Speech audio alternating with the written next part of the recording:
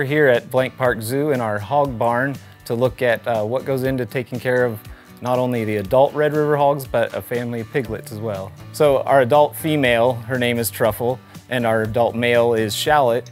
And kind of following suit with those names, we have our three piglets, Chive, Basil, and Blossom, and they're just a bundle of energy.